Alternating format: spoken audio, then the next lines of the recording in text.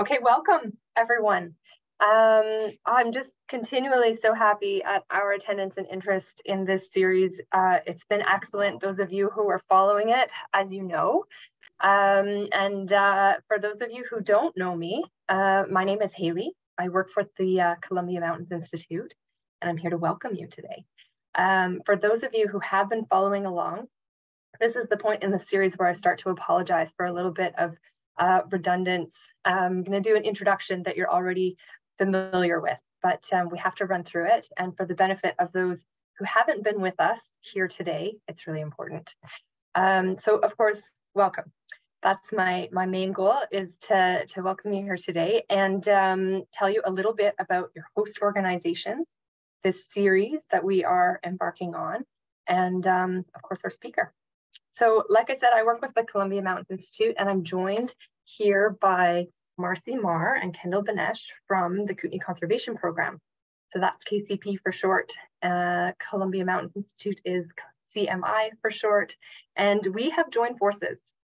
We've brought together the CRED Talk, the Columbia Region Ecological Discussions, and KCP's popular and excellent winter webinar series into one. So this season of webinars has a theme, and it's the foundations of resilience, understanding departures from historical ecosystems and adapting for resilient futures. And we're welcoming 7 speakers who will draw on patterns from the past, challenges from the present, and scenarios for the future to explore adapting ecosystems for resilience in the Columbia Basin. This year's CRED Talks and KCP's winter webinar series is financially supported by the Columbia Basin Trust. Many thanks to the Trust for helping us to get this up and off the ground. Now, today we're going to be listening to PhD candidate Jen Barron, and I'll be introducing her in a little bit more detail in a moment. But before I do that, as has been our routine, I'd like to take a moment to pause and acknowledge the land that I broadcast from here today and the Indigenous peoples of that land. So in Revelstoke, BC, where I live, this is the homeland, the unceded homeland of the Sinixt people. The Shuswap people have also stewarded this land for millennia, and the Ktunaxa call this valley the land of the chickadee in their creation story. The Okanagan Nation Alliance also expressed strong connections to this place. What I would like to do now is pass it over to you. So using the chat, as some of you have already, please feel free to introduce yourself. Share your name, the organization you work with perhaps, and the territory or territories that you zoom in from. It'd be great. This is a fantastic way of testing out the chat because, as you'll see, you'll probably be using it a little bit later on. Okay, so I needed to advance a slide. And I should have done that a little bit earlier, so I'll just pause. This gives you a nice list of what you can expect in the series, some of the talks that have already been presented and some of the talks that are still to come.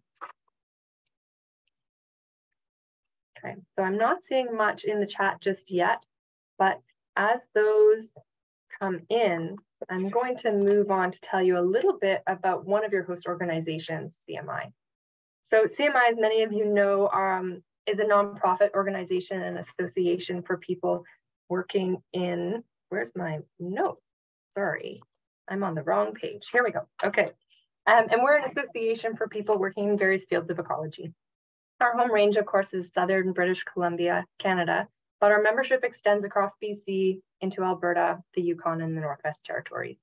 One of the main things we do is provide professional development opportunities, and those come in many forms, such as conferences, courses, and of course, webinars, and they deal with everything from skill-based research techniques to more complex land management conundrums.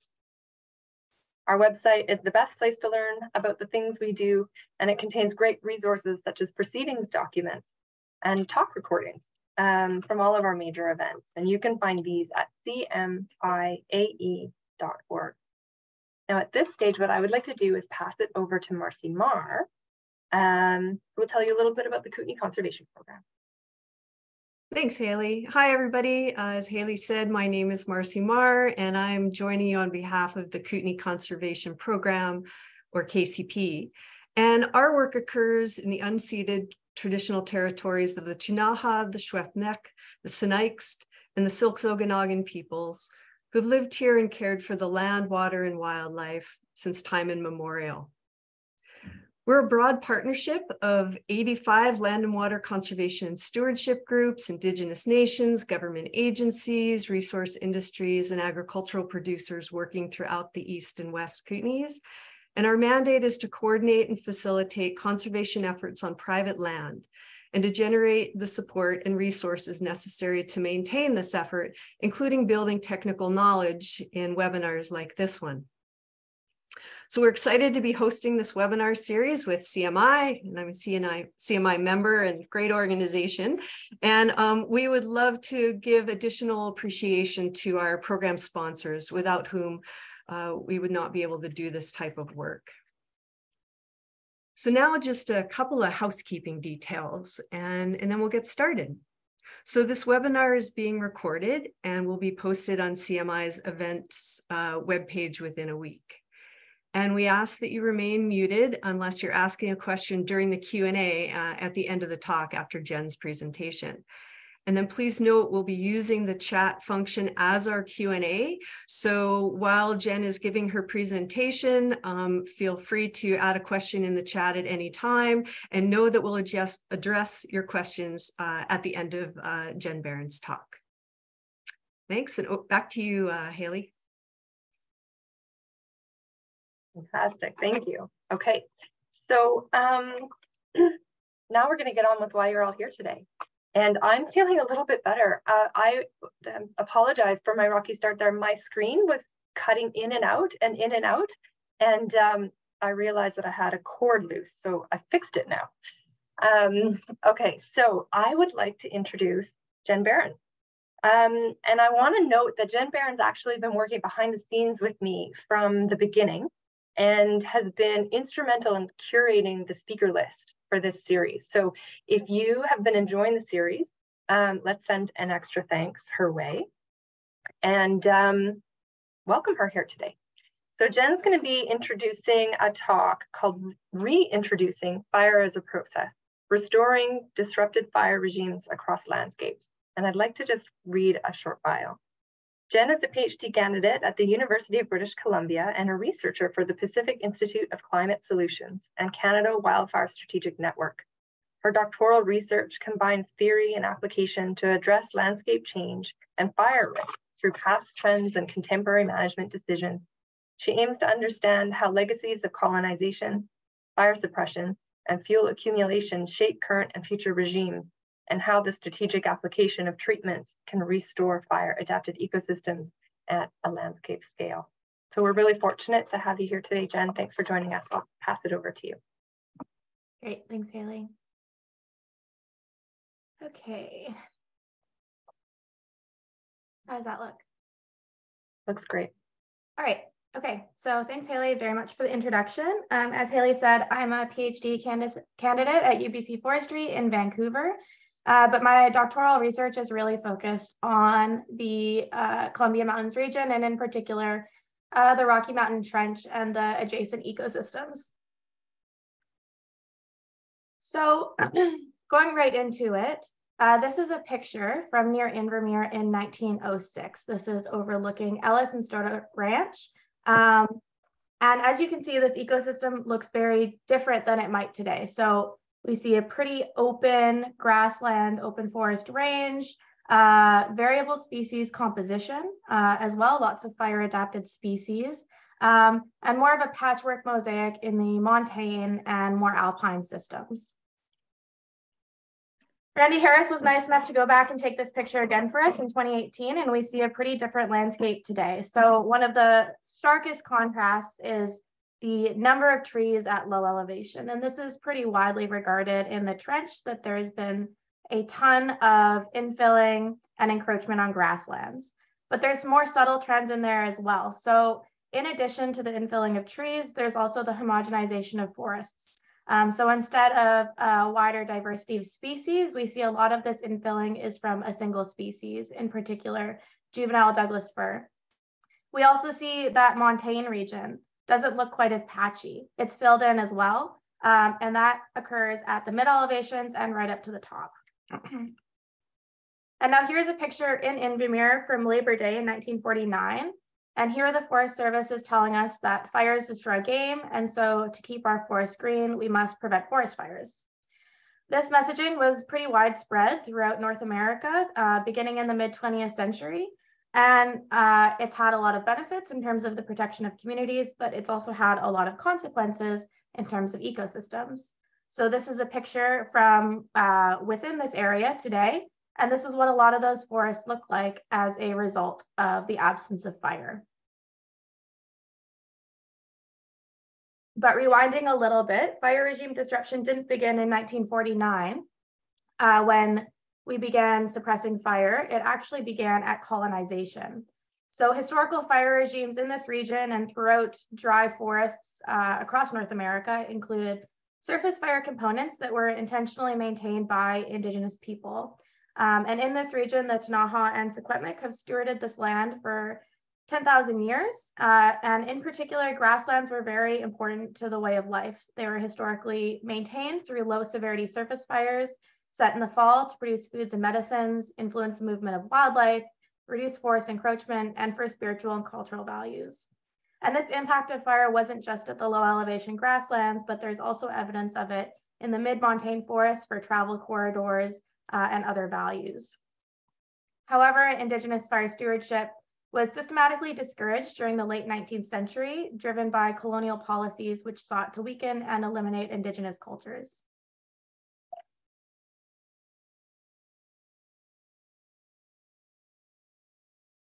So rewinding back to some work that we saw earlier in this series, this is a fire history reconstruction from Greg Green, and we have extensive research on historical fire frequency throughout this region. So in addition to this study of 20 plots, we have another 160 plots located throughout this region, recording 822 years of fire history across different ecosystem types and elevational gradients. And so Greg's work found that there was very frequent fire in particular in those low elevation zones in the Southern Rocky Mountain Trench, with site averages of 7 to 15 years historically from both lightning ignitions and Indigenous stewardship, and that today these forests have gone between 50 and 140 years without fire. I combined this information with a number of other fire history studies and mapped historical fire return interval to different ecosystem types using Beck subzones. So we assigned a historical fire return interval to different ecosystem types throughout this region to try to get an idea of how departed these systems are today. And these can be broadly grouped into three different classes. Low severity fire regimes, where fire would have burned frequently, but with low impact, most of the trees would have survived. High severity, which would have been infrequent fire that killed most trees. And mixed severity fire regimes, which would have involved a mix of both low and high severity components.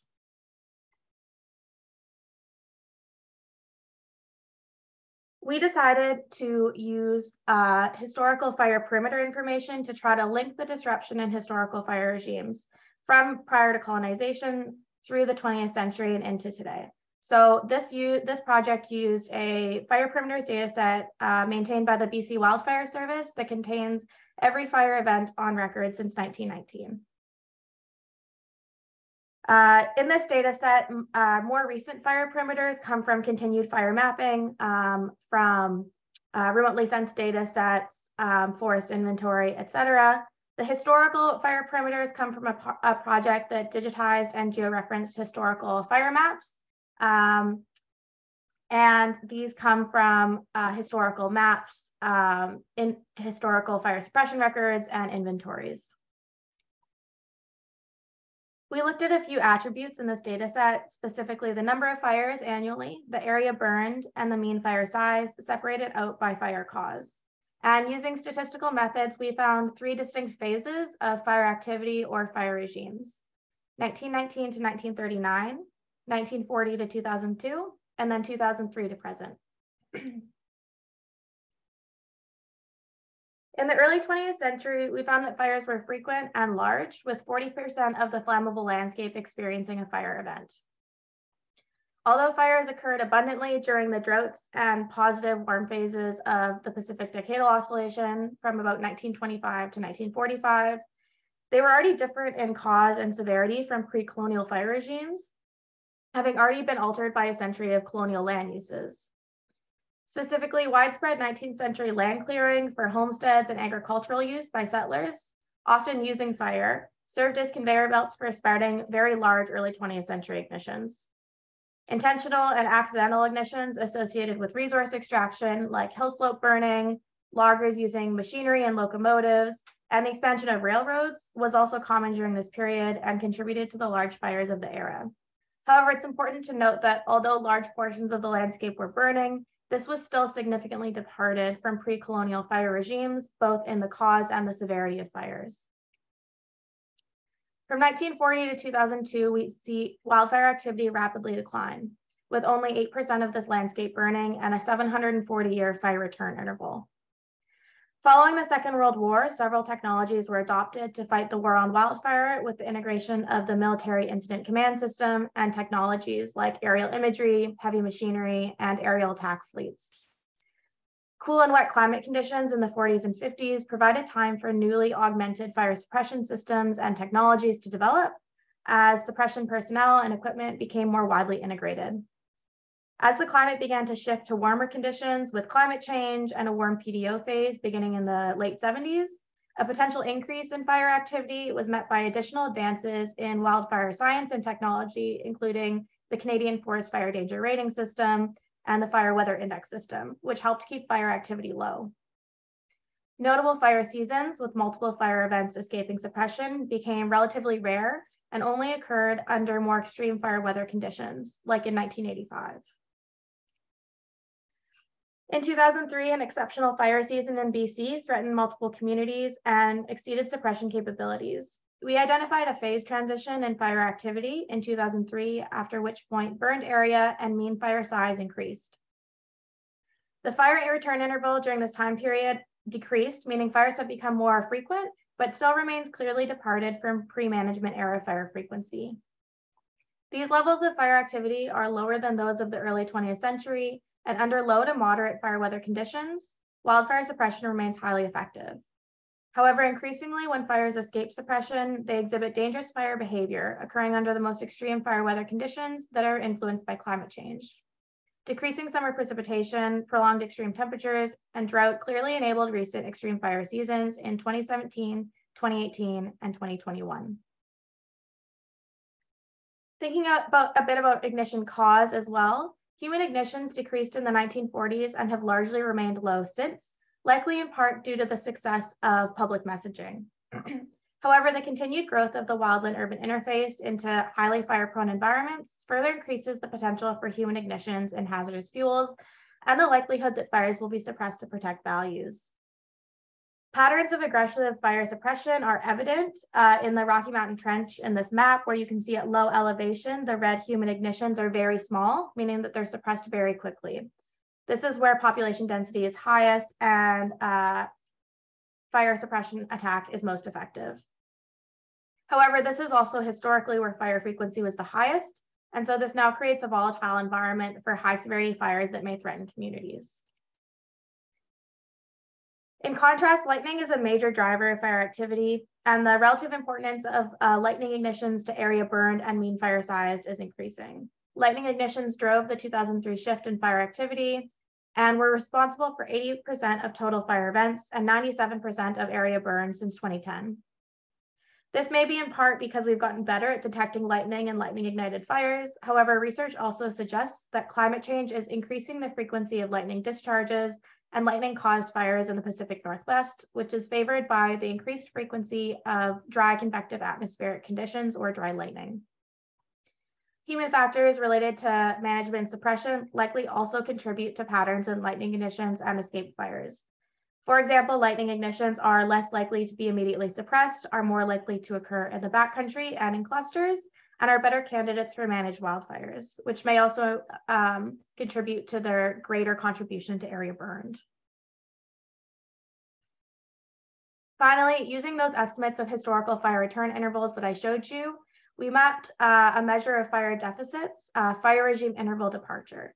So this is a measure of how often a forest burns today relative to how often it burned in the past. So values less than 1 represent no fire deficit, and values greater than 1 represent the number of fires missed. So we found that at least 46% of this landscape is in a large fire deficit. And I say at least because if a historical fire return interval was greater than 100 years, we only had 100 years of fire perimeter data. So we couldn't evaluate departure in some of those higher elevation forests. This means that the majority of this landscape is departed from historical fire frequency.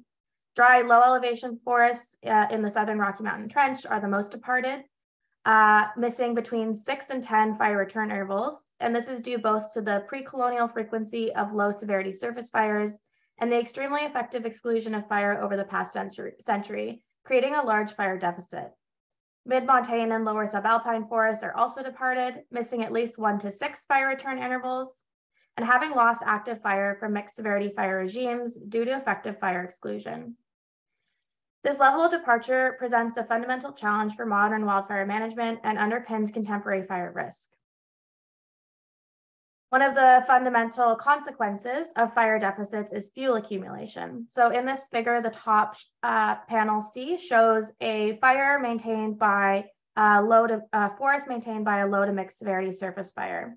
So we can see some surface fire moving on the ground, some younger trees being removed, and periodic low severity surface fire within these forests and prevent higher severity fire from occurring over time.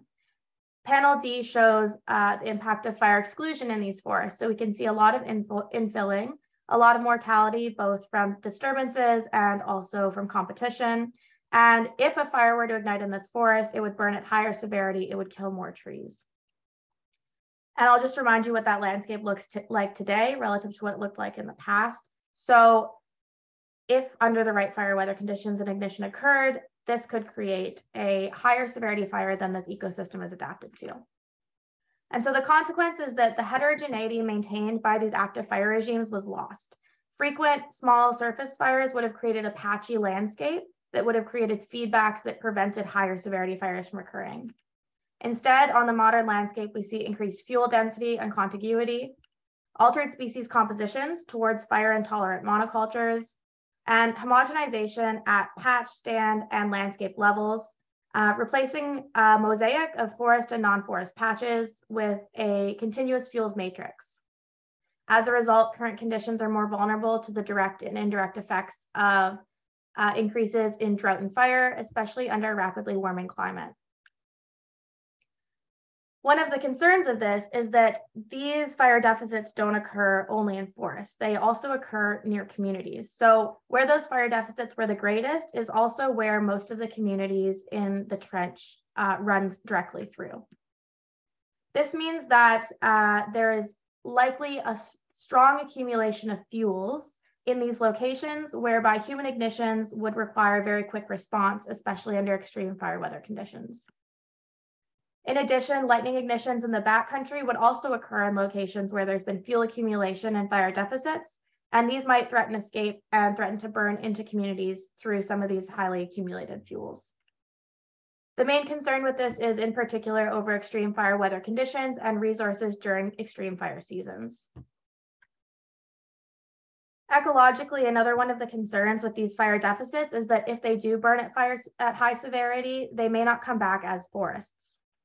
So when a forest burns at high severity, that altered disturbance regime can overcome historical forest resilience to maintain the general structure or composition of previous forests. Forest recovery after high severity fire can be compromised by lack of seed sources, a warmer and drier climate, and short interval reburning. So this picture shows the Canyon Ferry burn in Montana, 17 years post-fire, where post-fire surveys suggest there has been little to no recruitment at lower elevations in ponderosa pine and Douglas fir forests. Thinking about how to address some of these fire deficits, we turn to the literature on what evidence-based management interventions are. So in order to effectively reduce the risk of high severity fire, you have to remove fuel from the system. This is in contrast to fuel rearrangement treatments, so things like thinning, where the fuel is not removed and either pile burned or used with a prescribed fire, or removed from the system for different purposes like bioeconomy. In this situation, this can actually increase fire severity depending on the arrangement of the fuels and the conditions that an ignition might occur under. And of course, this is the no action scenario, fuel accumulation. This is a high risk for a high severity fire if an ignition were to occur. In terms of different options for how to accomplish these different goals, fuel reduction can be accomplished with thinning and removing fuel from the system, prescribed fire and cultural fire, and managed wildfires. So ignitions that happen in more remote locations that instead of being immediately suppressed are held at a maximum perimeter. In contrast, fuel rearrangement occurs when thinning happens, but the fuel isn't removed from the system. And fuel accumulation occurs under continued fire suppression. Thinking a little bit about the province's current strategy to address fire risk, a lot of money and resources have been invested in the Fire Smart program, which is largely targeted at homeowners. So reducing fire risk to homeowners, which requires individual buy-in for properties and is broadly focused on buffers around communities. This is very effective in situations that directly occur within community, but in cases where fires burn into community or around community, these treatments alone likely will not be effective at addressing the accumulation of fuels across the landscape. So in addition to Fire Smart, the province invests in fuel mitigation programs, and there's been an expansion of prescribed fire programs and wildfire risk reduction over recent years. However, looking at our current success at reducing fuels, we're not really meeting the mark. We're treating probably maybe 5,000 hectares a year. And this isn't compared to in the 70s and 80s when we used to treat much larger areas, primarily for silviculture and wildlife habitat. Another challenge with these treatments is that they're ephemeral. So even an area that was treated 10 years ago will need to be treated again on a schedule. We're limited in capacity and also limited in risk tolerance, and the future of funding for these programs is not guaranteed. So thinking about scaling up some of these treatments, this context around fire deficits means that managing fuels and restoring fire will require working across agencies and managing for different values.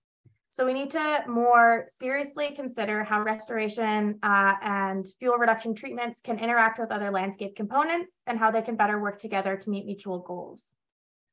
So this is an example of the layout of a landscape with different values. So for example, in the wildland-urban interface, the main priority is wildfire risk reduction to communities. In the managed wildfire zone, this is an area where under moderate fire weather conditions, an ignition may remove some fuel from the system in a way that isn't going to threaten other values. Areas that are known to be important for wildlife habitat may be managed at different densities than areas that are important for berry production, for example. And so there is no single density or composition that makes sense for these landscapes, both from an ecological point of view and a human landscape point of view, but instead to consider the different values we have on those landscapes and how to arrange them strategically next to each other to prioritize our values.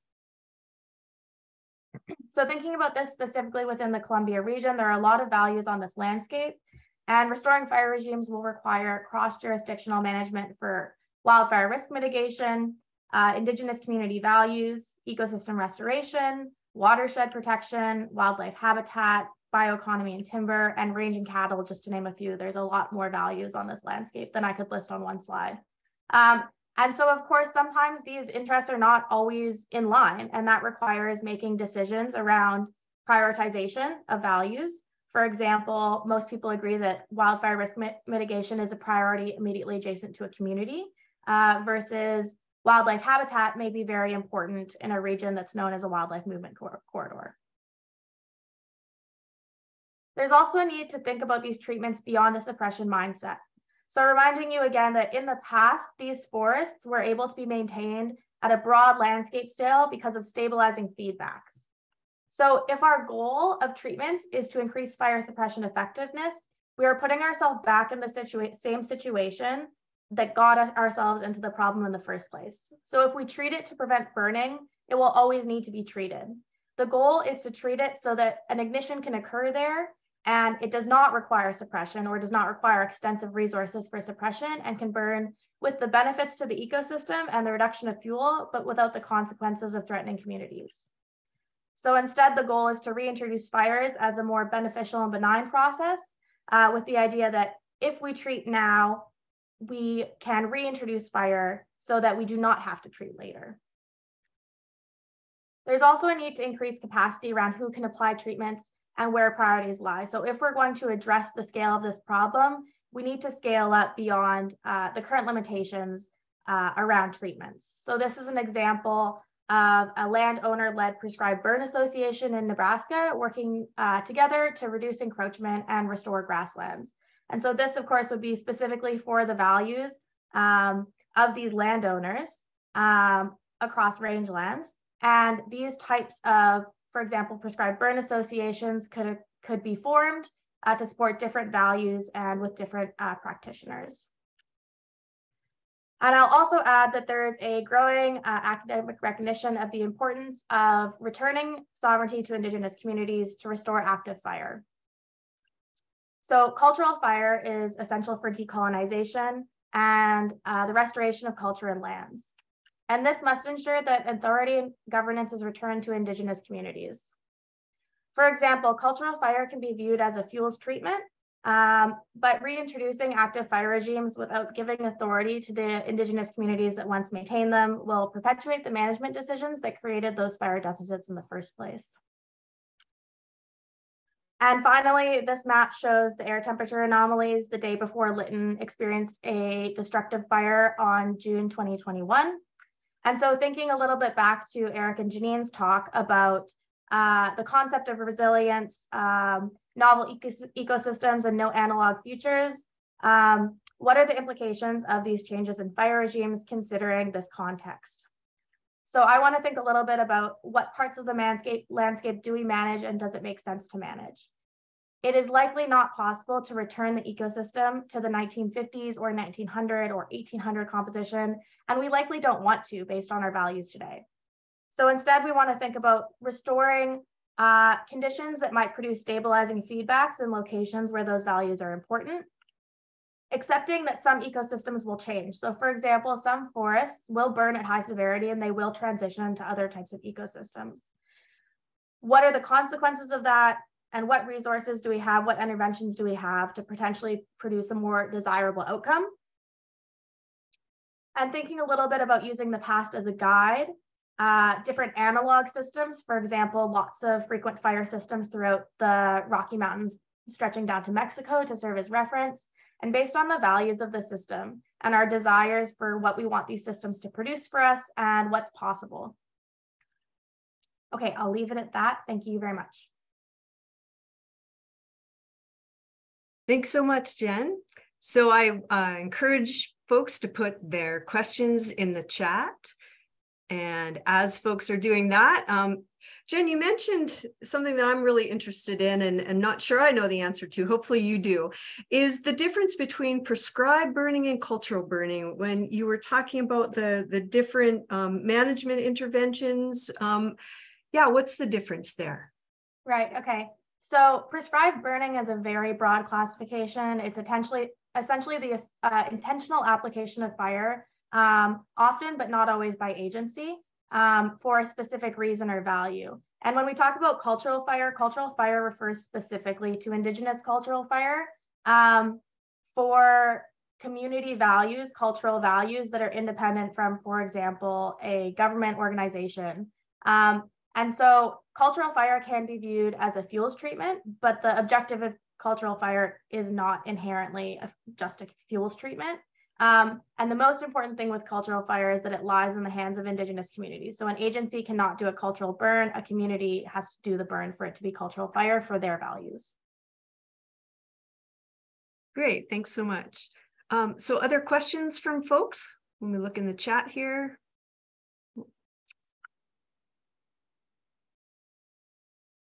Yeah, so is your research, okay, so I see Casey. In your research, what is the most limiting factor in the Rocky Mountain Trench area? limiting factor in terms of getting treatments done? Is that the... Casey, do you want to unmute yourself and maybe provide a clarification here? Oh, thumb went up. Okay.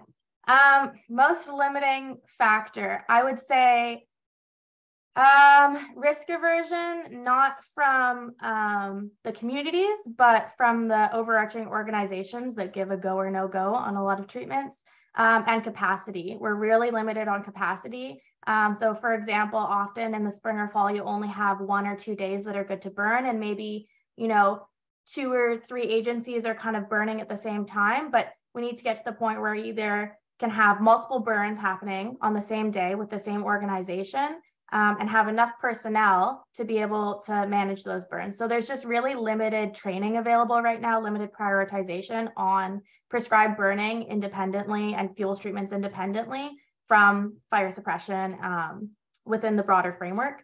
And so having prescribed fire and fuels treatments be an independent source for training, for funding, for personnel allocation is one of the main ways to increase capacity.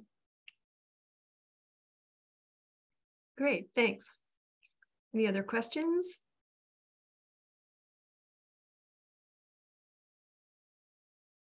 Oh, Casey says, I agree. Yeah. I have a question if I can. Yeah, sure, Sky.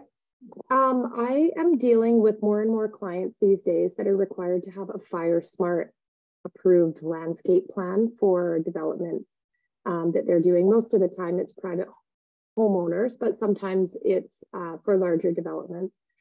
And one question that crossed my mind recently was they are specifically pushing homeowners into choosing different species that are less resinous or create less fuels.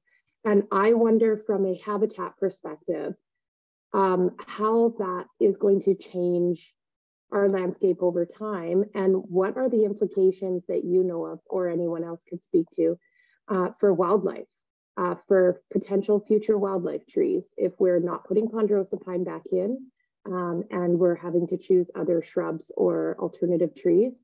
What does that mean for the wildlife? Yeah, that's a good question, especially around balancing values. And in that case, the value isn't necessarily even around fire ecology or fire regimes, but more around fire risk reduction near homes.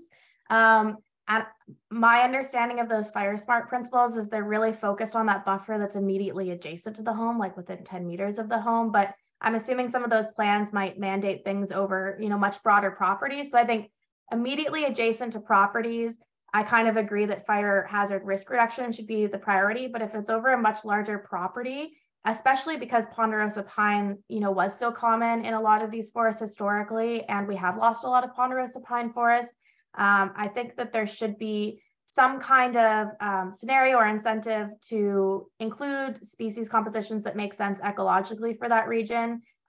If you have, you know, a reasonably large buffer zone around the home and you're not planting them at densities that are going to be high wildfire risk, which at ponderosa pine is pretty unlikely. Great, that was a great question. So we've got another one here about that speaks to the multi-jurisdictional management that you had referred to in your talk, and how can we be encouraging private landowners to do more landscape level treatments or be involved, you know, with Crown managers in looking at the landscape together for how the private Crown interface is managed? Yeah, so private land treatments that I've been involved in have primarily been with municipalities. So that's technically considered private land, and municipalities seem to have, you know, in the trench, Cranbrook and Kimberley seem to have strong incentive to do treatments. But for smaller scale private landowners, I would argue that there needs to be more incentive in order to subsidize the cost of some of those treatments and to make them more cost effective as well. So there are currently some arguments for reallocating fuels from fuel treatments towards bioeconomy pathways, which might offset some of the cost of recovering those fuels. But there's also a large sector that hasn't been tapped into that used to treat a lot and doesn't treat anymore, and that's licensees. Licensees used to do a lot of burning, a lot of fuel reduction at the landscape level. And right now, most of these fuel treatments that are happening, even if they're being done on Crown land, they're not being done by the licensees as part of their silvicultural treatments. So I think that we also need to have incentive for licensees to do more of these treatments with the information that they have, with the personnel that they have, and to provide training to do that fuel reduction and not just the fuel rearrangement. Mm-hmm. Okay. Dennis is asking, with increasing spread of invasive species across the landscape, there's a concern that introducing fire causes more issues than it solves. How do we balance this in relation to resilience that we're seeking on the landscape? Yeah, the invasive species question comes up a lot, and I think it's a really good one. And I, again, think it comes back to values. So I would argue that if you are doing a fuel treatment immediately adjacent to a community and the primary goal is wildfire risk reduction, then reintroducing introducing invasives into the system is something that can be addressed after some of the fuel is removed. So the idea isn't just treat it and leave it, but instead treat it, and then you're likely going to get invasives either way, and then address those invasives when they come up. If the objective is ecological restoration, obviously it needs to be much more explicit in the planning process in terms of when you're doing treatments, how you're addressing the invasives, the seed mixes that you're using, et cetera. So I think the approach is different in different cases. I'm not sure I would agree that it's better to leave it than to not, because the consequence of leaving it is that high severity fire where it potentially shifts to some other system entirely. And that might be a desirable system. It might not, but the reality is the system's going to change either way. Okay. And a question here from Regan. Have you encountered some recent examples of co-managed and Indigenous-led burning that can provide a roadmap to these practices? Spreading and becoming case studies, I guess, for others, or what else is a hurdle? Sorry, or else what's one hurdle you would eliminate to encourage more? Yeah, so I do know that BC Wildfire Service and Finesse are starting to try to do some of this work, and I have been involved with Finesse on some of their landscape level planning and their cultural and prescribed fire program. I do think that there are other places that we can look to. For example, there's tons of cultural burning that happens in California with the nations down there, as well as expertise around how to navigate some of the hurdles, as well as Australia has, pretty widespread programs and, Indigenous governance around cultural fire. One of the biggest hurdles that I see is trying to make cultural fire fit within a fire agency framework. So having to come up with a burn plan with holding and PPE, especially for these really small burns that are, during pretty, they're going to be very low severity burns. And the idea that you would need, like a water tanker to burn like half a hectare seems a little bit overkill. Like some of the requirements around, NOMEX, all of the stuff that you would have for a larger burn, for a small community burn, I think is one of the biggest barriers that would prevent somebody from wanting to plan a fire like that. Okay, thanks. Next question. You're doing great, Jen. We've got plenty of time, so folks, feel free to put your questions in the chat for Jen here. So in view of the contentions surrounding reforestation to monocultures, what are your thoughts on how this affects long-term biodiversity and fuel composition? Yeah, so I think there is a lot of concern specifically around fuel accumulation with replanting, but also with natural regeneration, just because of the density at which things are naturally regenerating, creating fuel accumulation, and biodiversity would be a pretty similar concern. So in compared to how these forests would have regenerated naturally after these kind of patchier burns, the impact of logging and then reforestation creates a totally different fuels mosaic and a totally different forest composition. And I think that long term, this might actually perpetuate some of those shifts that we're going to see. So it might be, you know, a monoculture of Douglas fir for a while, but then it might be converted into a shrubland eventually because of those consequences of disturbance. So compounding, you know, insect outbreaks. We're seeing Douglas fir beetle in combination with some high severity fires, and those forests may not regenerate the way that they came back historically. So I think that those compositions are actually in the long term going to be a blip. I don't think that they're going to be sustained on the landscape long term. Okay. And Phil is asking, how can we best address the liability issues associated with planned burns that have gone awry? Yeah, I mean, I'm not a liability expert on prescribed fire, so I'm not sure what the best approach is, but I do know that there is concern in doing more prescribed fire that if one fire goes wrong, we're going to lose our license entirely to do that. And we've seen that happen, you know, in the US in recent years. The liability concern is very important. The reality is that a lot of these areas are going to burn, and it's likely better that they burn when we have, you know, personnel and ability to respond than they burn during extreme fire weather when we have nobody available and they burn much hotter and much more severe. So I think liability and escapes are a big concern. Having legislative support to be able to do these kinds of treatments instead of doing nothing, which is a choice. Continuing to suppress all fires is a management decision. It's not a do nothing scenario. Is really important. So I would say, like, on the policy and like provincial legislative support, that's where that comes in on the liability front.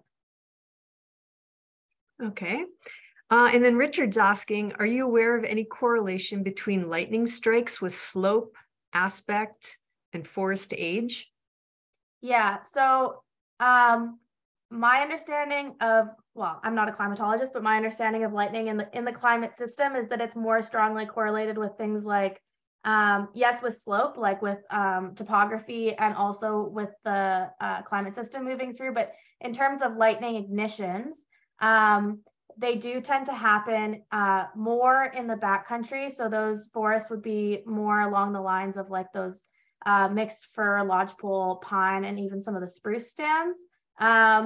In terms of aspect and forest age, that's more related to fire behavior. So there's the ignitions, and then there's the actual fire events, and the slope and aspect that they would be maintained under would be based on whether an ignition actually is sustained in that stand. But a lot of it is also related to suppression. So it's pretty hard to tell from these data sets what is an impact of fire behavior in and of itself and what is an artifact of suppression, because we have very little information other than the actual fire perimeters of how these fires were actioned, or whether backburns were planned ignitions were done into those fires, or, you know, the extent to which water tankers were used. So it's actually quite hard to study fire behavior in a lot of these systems. Okay, great. And Decker's wondering, when a forest has heavy fuel accumulation, do you go in and manage that first in terms of fire, or should you do selective logging or something else? What should be done first? I mean, ideally, we would be able to go in and do selective logging on most of these accumulated fuels, but the scale that they're at is just much larger than any area we could ever treat. So the idea behind managed wildfire is that it's going to burn. It's not immediately adjacent to a high value resource. And so let's let it burn under conditions where we can control it versus let it burn under extreme fire weather when we can't control it. Depending on the fuel accumulation as well as the historical stand composition, sometimes managed fire is appropriate, but it's usually not that a specific stand is blocked for a managed wildfire. It's more that a fire ignition happens and BC Wildfire Service says, you know, we can let this burn, versus a thinning treatment or selective logging would be planned for that specific block. So at a broad level, at a zoned level, a lot of those higher elevation areas could be, you know, zoned out for managed wildfire. But if there's a specific reason why a thinning treatment might make sense, for example, if there's, you know, an economic benefit to thinning in that area, like for bioeconomy, or if it's adjacent to important wildlife habitat, or if it is important wildlife habitat, then that would be a justification to do a treatment. Okay. Well, that was our last question. I'm just wondering if there's anything else that anyone would like to ask. One just popped up in the chat, Marcy. Oh, okay. Switching over to that.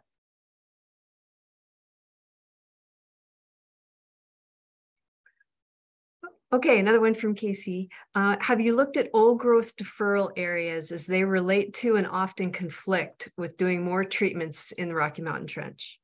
Yeah, the old growth, I mean, the OGMAs and the old growth deferral areas are kind of a whole can of worms as far as management areas go.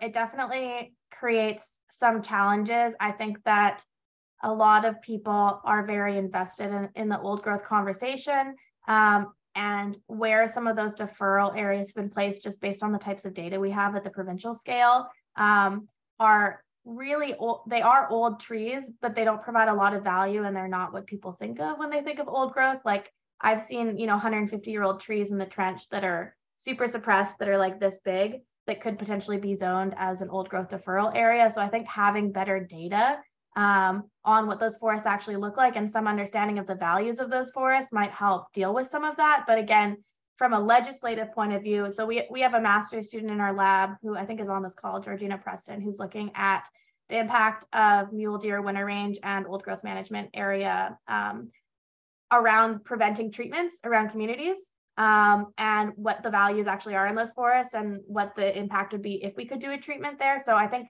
having more context and being able to have those areas be flexible based on some better data and more information would probably be a benefit to communities. Okay. And another one's in from Bailey, and she says in Asia, where people still do low intensity annual burns, air quality is poor during that season. So what are your thoughts on this if we increased managed burns? Right, yeah. So I think the assumption that we're going to have years, that every year is going to be without smoke is not really a realistic or attainable goal. It's something that was attainable through the 20th century because we were so good at fire suppression, but as we're seeing, we can't maintain that. And so, I don't want to say, people have been saying for a long time, how do you want your smoke? And I think that's a bit of a harsh way to say it, but it's true that the smoke from a prescribed fire is much less intense than the smoke you would get from really intense fire seasons. And even if we don't have a bad fire season in BC, we get a lot of smoke transport from places like California, Washington that might be having, and the Boreal, which might be having a bad fire season. The benefit with a planned ignition is that at least you can tell the community about it, and we can also increase infrastructure around communities to address some of that smoke. And hopefully it'll be shorter term in nature than the high severity smoke you would get, for months at a time throughout the fire season. But I do think that smoke to some extent is unavoidable. But there are, very strong health consequences to smoke. So building infrastructure and educating communities around smoke risks is also very important. Yeah. Yeah. Okay, well, Jen, you have done a fabulous job fielding lots of questions after a really great presentation. So thank you so much for everything you've shared today. And Haley, I'll pass it over to you for closure. Sounds great. I'll just share a screen, but while I do that, I just echoed that what such fantastic questions, everybody. Thank you so much. And I just love all the sharing of resources in the chat. And thanks to Marcy for facilitating that Q&A so seamlessly. We're just going to follow up and end with some thank yous. So thanks to Jen, again, thanks for making time to share your work with us and continuing to reach out and be involved in our communities and being invested in all of this really important work. Thanks also to the Columbia Basin Trust for your financial support. Thanks to KCP for your support and involvement and hosting of this series, and to KCP's core funders. So of course we couldn't do this without you. And what I would like to do now is just give you a little teaser for next week.